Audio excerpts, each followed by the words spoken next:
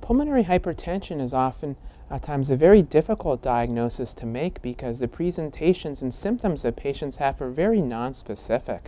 Oftentimes patients have a little bit difficulty breathing, a little bit more difficult time with their daily activities, a little bit more fatigued.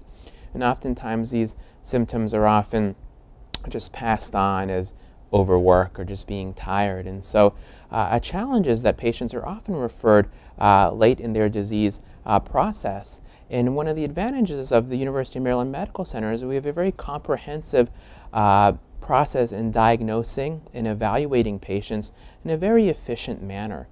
Specifically, we offer echocardiography, right heart catheterization, and additional testing such as CAT scanning and MRI if necessary to define congenital abnormalities in patients who may have had them for many years and may not have known about these conditions.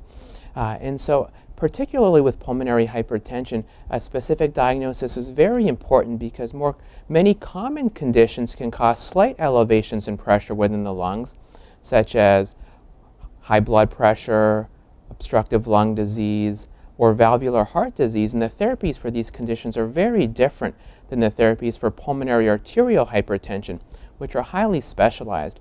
So it's highly critical when a diagnosis of pulmonary hypertension is made to exclude other more common conditions which have a vastly different therapy than pulmonary arterial hypertension.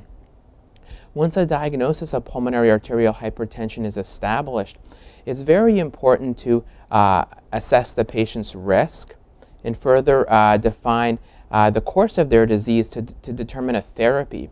The therapies run the spectrum from pills, inhaled therapies, continuous infusion therapies, and so they have varying effects on the patient, and some are more cumbersome than others, and so it's highly dependent to identify the patient's risk prior to initiating a therapy. At the University of Maryland, we have a multidisciplinary approach involving a PharmD, a dedicated clinical nurse, as well as close collaboration with our surgeons to help determine therapy. And if patients do progress in the course of their disease, we offer advanced therapies, including lung transplantation in select patients.